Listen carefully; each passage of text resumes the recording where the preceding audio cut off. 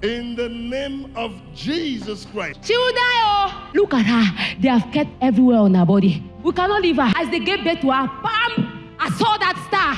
I took it. For your information, you are leaving her now. I cannot leave because you are not greater than our master. Jesus Christ is greater than your master. And the snakes put together.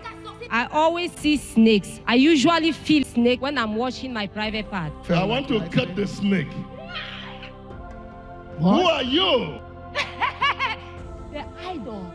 We have one of our cousins. He started shouting that he is seeing a very big snake. And nobody was seeing it. My name is Nka Lovelin Egbe. I'm confirming the word of prophecy that the man of God said, we worship a snake in the family, which is true. When I was young, there was one evening, one of our cousins, he started shouting that he is seeing a very big snake. And nobody was seeing it. The idea that came to people was that they should take him to a group of soothsayers, that they should wash his eyes, that he's seeing things. Then later on, when they took him there, they proposed that they have to come and build an altar in the compound. So they came now and did all types of sacrifices. They installed the altar. When we were growing up, we wash our hands with water. We go around the house. Our grandfather will be saying some words. Then later on, we use our hands and wipe them on the walls. And he said, all what is going is to protect us from having those type of affairs with men. But later on, I discovered that my cousin, my step brothers, want to have affair with me. From that altar now, things start changing in the family. I keep seeing these snakes in the gutter. Even when I sleep at night, I will see snakes in my dream. And I used to take it lightly. I said, if you see snake, it is normal. I discovered that that snake was living inside me. I usually feel snake when I'm washing my private part. I was seriously sick.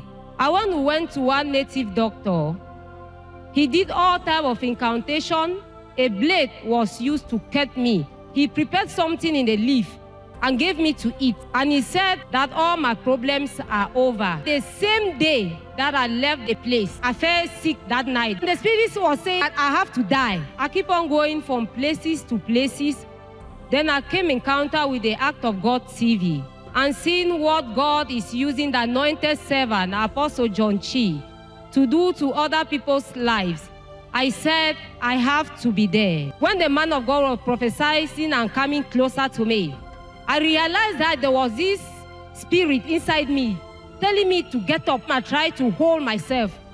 I could not. I only realized myself on the floor. I used to have these dreams of eating in the dream, seeing a giant man coming to my dreams, seeing people sleeping with me. Since then, after my deliverance, I am fine. I sleep like a baby. I don't see those dreams any longer. Every December approaching, we always have sudden death. And since then, there is no sudden death. And nobody is complaining of sickness. Thank you, Jesus. I am happy. And the family is also happy. All the disagreement that was in the family, sickness here and there, I'm not experiencing it again.